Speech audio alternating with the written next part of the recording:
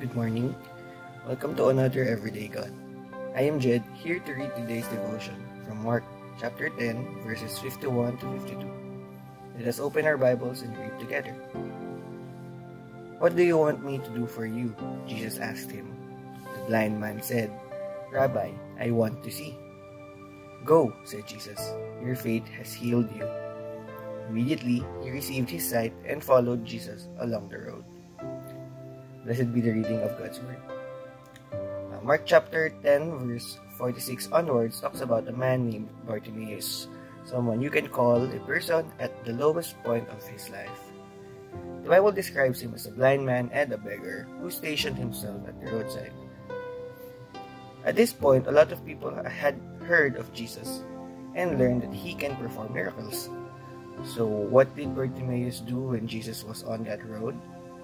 Let's go back a bit to verses 47 and 48.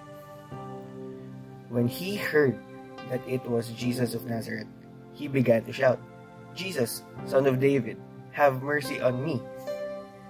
Many rebuked him and told him to be quiet, but he shouted all the more, "Son of David, have mercy on me."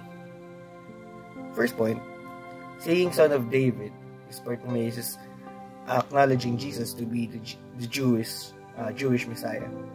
As believers of Christ, we can identify into Bartimaeus acknowledging the Messiah in high regard. Second point, we notice that he was rebuked by people who are overprotective about Christ. Sometimes we believers also have this tendency to rebuke or prevent others into coming to Christ. Hopefully this is unintentional. Jesus is supposed to be shared to the world so that all people can have their opportunity to be saved, especially those who needs to hear the word the most. Third point, Bartimaeus, despite being rebuked by the crowd, called to Jesus all the more. You see, this showed his genuine faith in Jesus. No amount of shameful words or feeling of isolation can stop a true believer from reaching out to Christ. Jesus also affirms this in verse 52. "Go," said Jesus, "your faith has healed you." Immediately he received his sight and followed Jesus along the road. Jesus didn't do anything to heal the man. His faith in Christ did. This man who has spent a long time blind and hopeless at the lowest point of his life hears about Jesus as Messiah and puts his faith in him. By faith alone is healed. And he was not just healed, but followed Jesus along the road.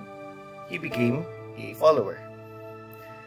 A life of a true believer results in a transformation. Bartimaeus was healed through faith and is given a new life and a new desire to follow Christ. Are you inspired by the changing power of salvation? Are you asking yourself, have I been transformed? Is my faith genuine? Whatever ideas you have now is a great thing to consider. Ask God to reveal Himself to you and strengthen your faith further. No matter how many problems you face, and especially if you are at your lowest point in life, be like Bartimaeus in your faith and call out to Christ all the more.